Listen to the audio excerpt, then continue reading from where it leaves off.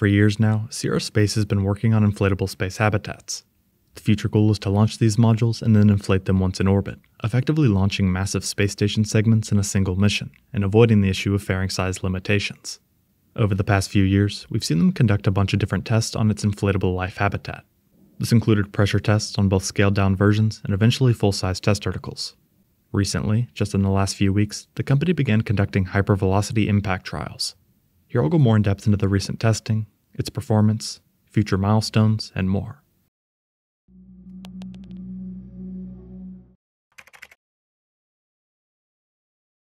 Once inflated in Earth orbit, one major concern is the possibility of space debris or micrometeoroids impacting the habitat.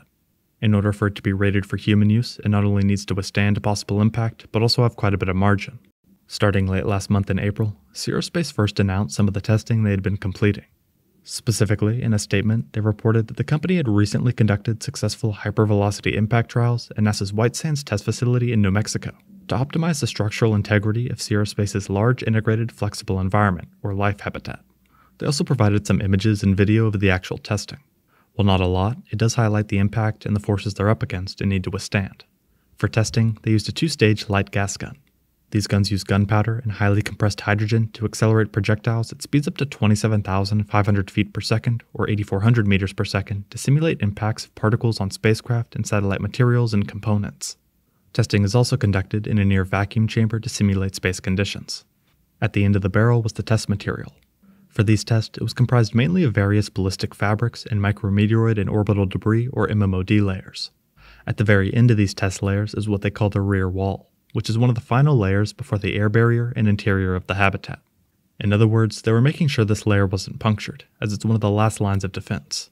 Looking at the actual footage, you can see how the initial ballistic fabrics take the brunt of the projectile's force, with it going right through them. After it goes through multiple layers, it's not only fragmented, but also loses the majority of its velocity and is stopped before damaging the rear wall. Teams explained how they were working to find a balance between strength and weight. They were quoted saying, "If you're never seeing a failure, you're certainly over-engineered."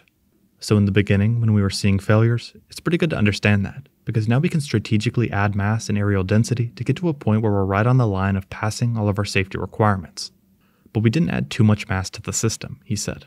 Looking at a diagram of the layers that make up this structure, you can see that the majority are MMOD, and are meant specifically for protecting the inner bladder. That being said, each layer has its own purpose.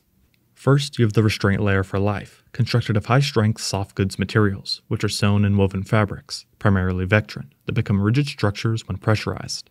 They point out that under normal operating pressure, the Vectran soft goods material become 5 times stronger than steel, exceeding station lifetime performance safety factors.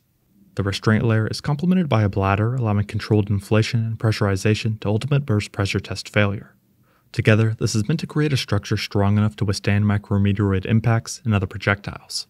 Focusing back on the recent tests, they clarified that the impact trials were conducted in 2 phases. The first grouping of shots varied the soft goods materials while keeping gun parameters constant, simulating MMOD impacts to directly compare how each material performed. After identifying the most promising materials, the team adjusted gun parameters to develop an equation characterizing the efficacy and performance of the selected shield stack.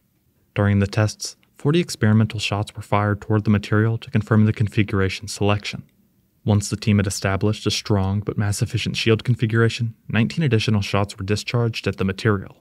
These efforts were critical to mitigate future risk posed by MMOD, tiny, high-speed particles that can cause significant damage to spacecraft and habitats in orbit, they said.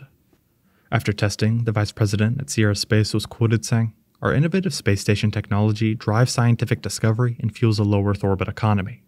This collaboration with NASA advances our efforts to develop a shield that protects against micrometeoroids and space debris, bringing us closer to launching the life habitat into orbit and readying our technology for repeat and long-duration space missions."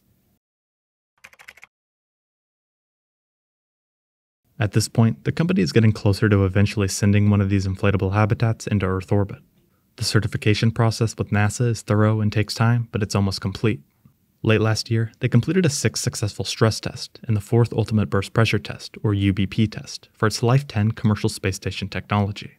This test, in particular, was the final UBP test that Sierra Space needed to perform on Life 10 to fulfill Factor of Safety, or FOS, recommendations ahead of certifying the structure for human habitation. For these burst tests, they pressurized the test article and continued to increase the pressure until it gives in. recording the results along the way. This most recent test ruptured at the highest pressure yet, 255 psi, and was the highest loading to date of any test article in the 3-year restraint layer certification test campaign. The 255 psi failure point exceeds any guideline for restraint layer capability recommended by NASA in all applications and environments. In the future, Sierra Space sees applications beyond just Earth orbit, but even habitats on the surface of the Moon. In terms of design, the first product in the roadmap is a large, 3-story structure that is 27 feet or 8.2 meters in diameter. They point out that this module can comfortably sleep 4 astronauts, with additional room for science experiments, exercise equipment, a medical center, and astro garden system. In the coming years, the company wants to iterate on larger designs. A 5,000 cubic meter version, packaged inside a 9-meter rocket fairing, for example, would surpass the internal volume of multiple international space stations in a single launch. In other words, assuming this initial Life module works as intended, they will continue to iterate and make it even larger. This process starts with Life 10 and goes up to Life 5000, the biggest variant. Sierra Space is quoted saying, "In a LEO environment where the maximum internal pressure of the module will resemble that of Earth at 15.2 psi, the Life 10's factor of safety is greater than 16x. With such high margins, Sierra Space is concluding the UBP portion of the Life 10 test campaign, solidifying Sierra Space's position as the industry leader in commercial space station development, they said. Looking at the roadmap, Life 10 is just a stepping stone, with Life 285 expected to be one of the first real modules. Life 10 is a 1/3 scale version of the company's Life 285 habitat.